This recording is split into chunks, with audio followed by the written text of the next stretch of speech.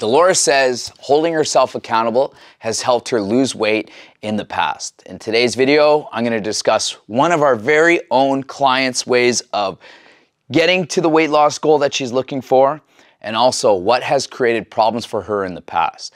Now, Dolores says that she holds herself accountable, and this has helped her big time lose weight in the past.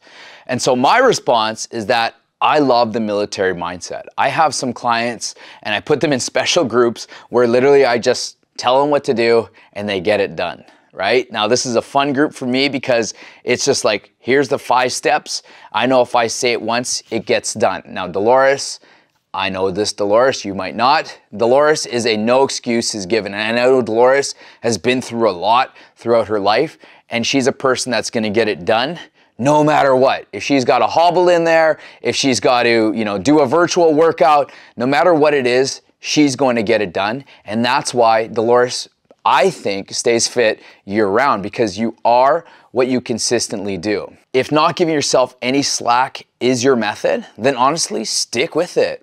Don't let people try and talk you out of it, right? There's gonna be people that says, oh, you can just have one, or, oh, why don't you live a little? You gotta remember that this is your style and it's working, so you're going to stick with it. Never mind what all those other people are saying. That might work for them, okay? Hey, that works for you. For me, I'm strict.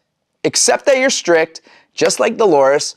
Get the work done, get the results, create your own self-happiness, and forget about what everybody else is saying.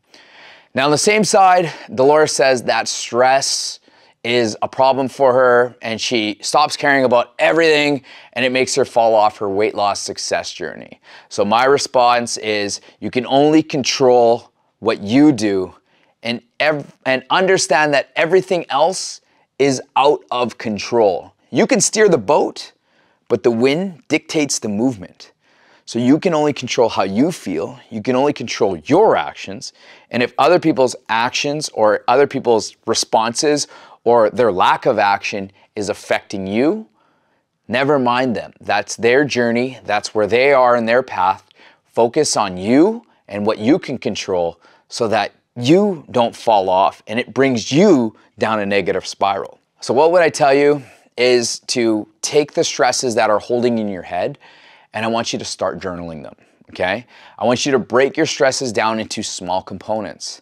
Then develop an action plan with timelines, and lastly, you gotta implement them. So once again, journal the stress. If it's a stress, spouse, break it down to pisses me off, doesn't pick up his own socks, lazy, doesn't get up early enough.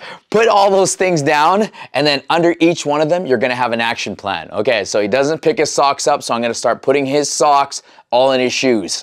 I'm just kidding, do whatever you want, but that could be one. So there's the step, and then once you get those steps in, you start implementing them, okay? So deal with your stress, figure out what your stress is, break it down to small components, have a couple action plans, and then most importantly, implement them.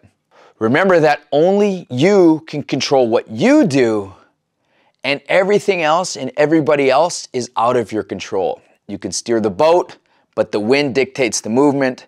So focus on what you can control and let go of what you can't. Now, I want to thank you for this video. I want to thank everybody that's been contributing to these videos. You're giving me great content. I'm very passionate about helping people. I'm very passionate about getting weight loss success. And more importantly, I want to know what falls off. So I want to thank everybody that contributed to these videos. And I hope you found my tips helpful, because if you did, please give the video a like, throw a comment in this comment section to help with the algorithm.